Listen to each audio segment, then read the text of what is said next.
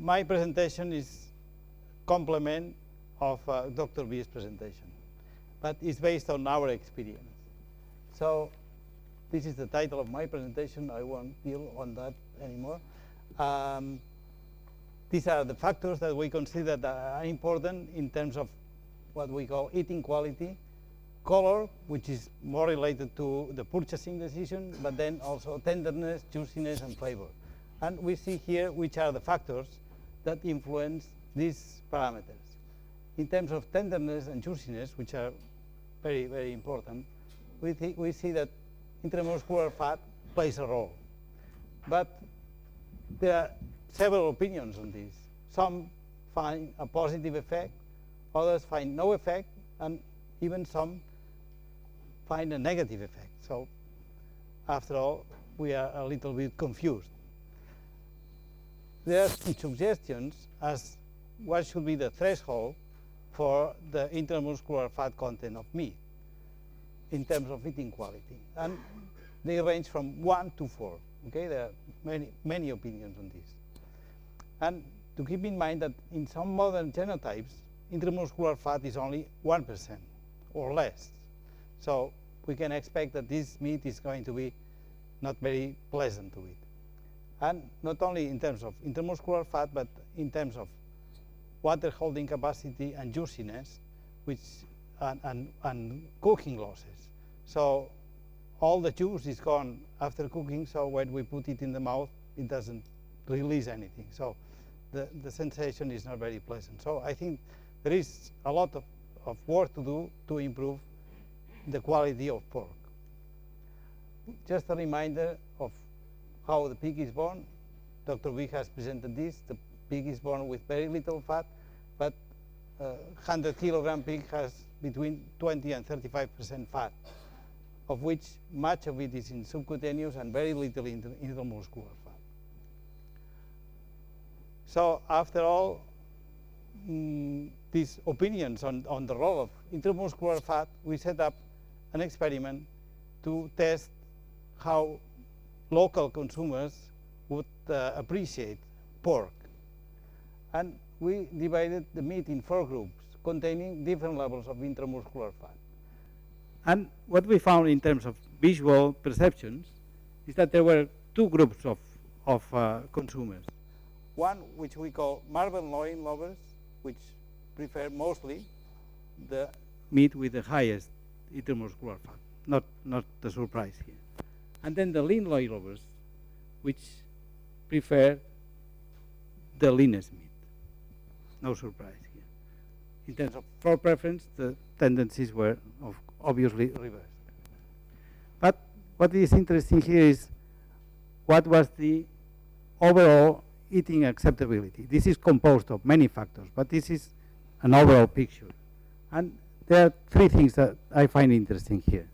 First, when you are below 3 or you are between 1 and 2, it doesn't matter how much intramuscular fat you have, because the perception is the same. Second is that the more intramuscular fat, the better. So it seems that there is no limit for the moment. Between this group and this group, there is increased perception of pleasant experience.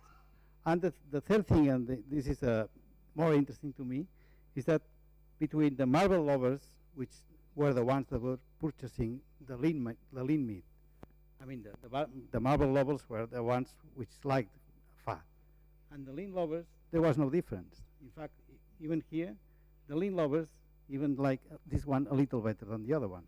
So this is a very good representation of how complex purchasing decisions are, because these lean lovers purchase this meat, but then they prefer this one. Okay.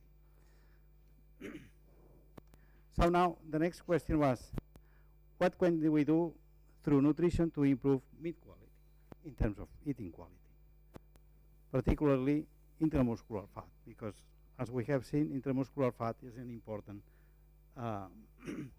consideration. So going again over Dr. B's presentation, there are factors that affect this parameter. Breed, genes, there are about 40 genes involved in intramuscular fat deposition. Heritability is variable. Then live body weight. As we increase body weight, we have more intramuscular fat. Fatness, well, castrated males have more overall fat and particularly more intramuscular fat. And then the temperature. At low temperatures, you have more fat deposition. So there is an optimum between 16 and 21 degrees for growing pigs. Okay. In terms of nutrients that we can add to the diet to influence intramuscular fat, there is a very interesting one. Conjugated linoleic acid. Dr. Bies mentioned this one. And this is particularly interesting because it has been reported to decrease overall fatness, but to increase intramuscular fat. So it's a perfect situation. You have less fat overall, but you have more very wide.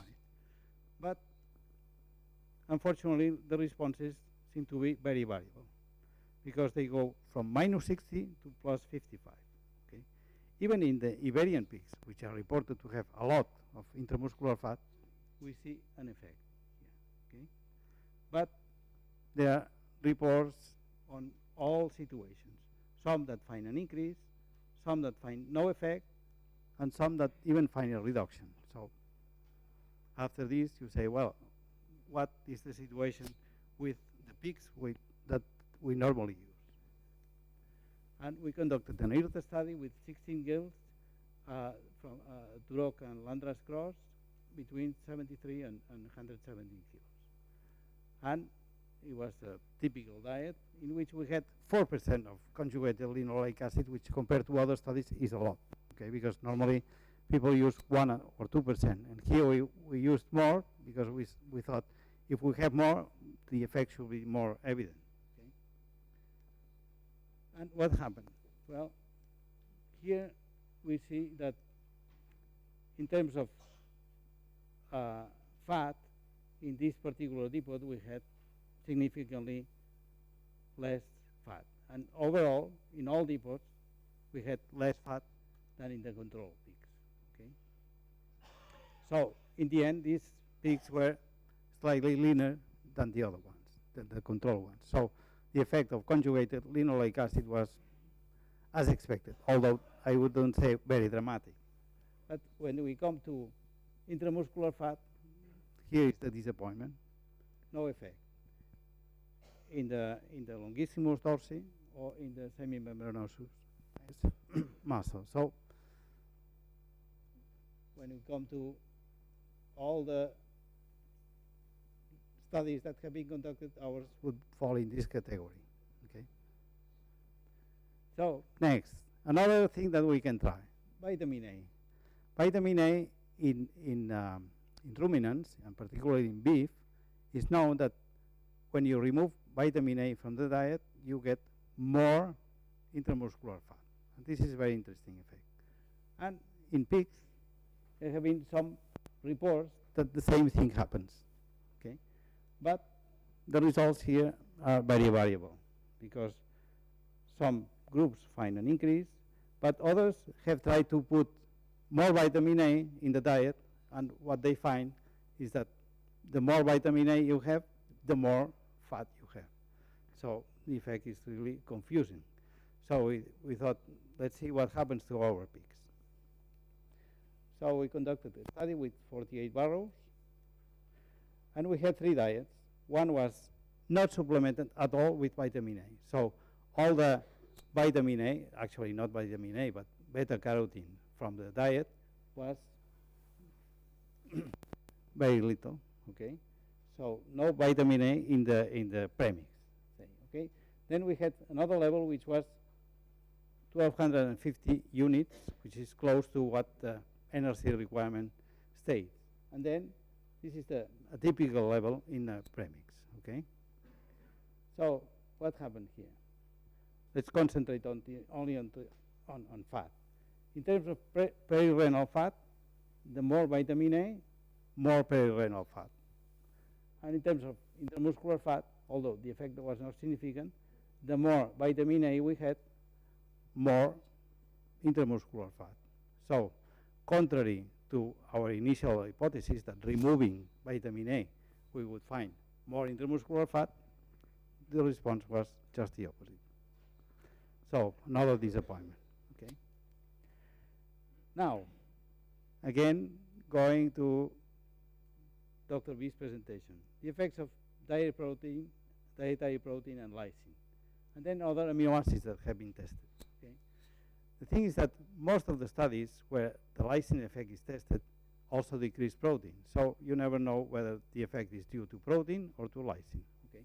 So there is only one study in which dietary protein has been reduced without affecting lysine. Okay. Then, then others in which they have tested lysine, and many in which they test both effects, then leucine and arginine. It's interesting here that in some studies the effect is dramatic, I would say, because we go from 2.7 intramuscular fat to 9.4, which is impressive. This is even more than what you can get through genetic modifications. Okay. Others even pretty important. Okay, 1.3 to 2.7. So we are in the range where the increase would be very good, because we will go over this 2% level. Okay. In terms of leucine, there are two studies which show that increasing leucine increases intramuscular fat. And arginine, there is also one study showing that if you add arginine to the diet, then you will increase. Okay. But others find no effects. So, again, what happens to our pigs? And we had this experiment in which we had 2 levels of protein and 2 levels of lysine in a factorial arrangement. Here, I would say that the levels of protein are very low. Okay, so even the starting level is low. What happens? In terms of average daily gain, good performance. These pigs were growing at about 900 grams per day, which is good. Okay. In terms of fit to gain, except for the treatment which had low lysine and high protein, there was no negative effect. So you could reduce lysine in a low protein diet and nothing wrong happened. In terms of intramuscular fat, that's the interesting part. You find an increase in intramuscular fat when you have this diet, high protein, low lysine, but this was not very good in terms of performance. But then in this diet, low protein and high lysine, we have an increase in intramuscular fat. But the effect is not very dramatic, because 16% in terms of intramuscular fat is very little. In the semimembranosus, the picture was slightly different, because here the effect was more dramatic, but in this diet with high lysine and low protein, the effect was not so clear. Okay, so this was somehow good news. You can reduce protein, maintain lysine, and you get an increase in intramuscular fat. Then we said, now let's see what happens to leucine and arginine, and again the effect of protein.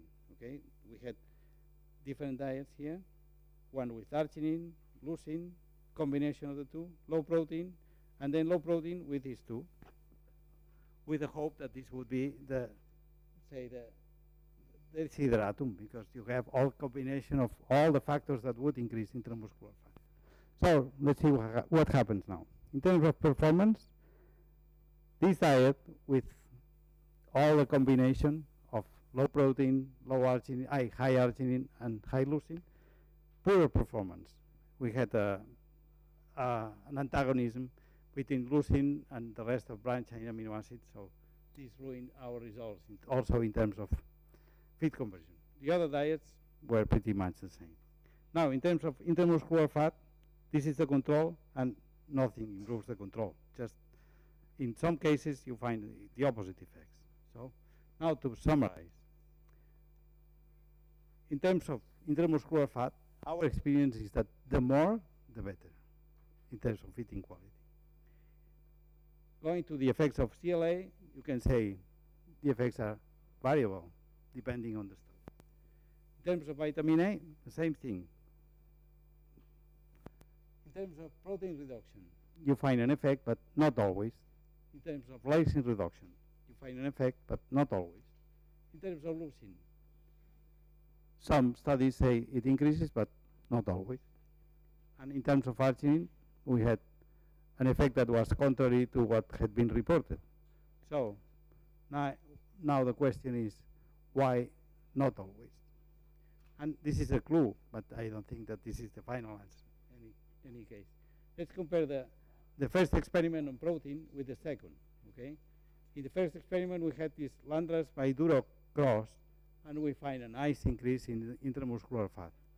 In the second experiment, we had a cross in which there was a Pietrain male that participated in the operation, and we find that not only there is an increase, but there is no increase, but there is a rather small decrease.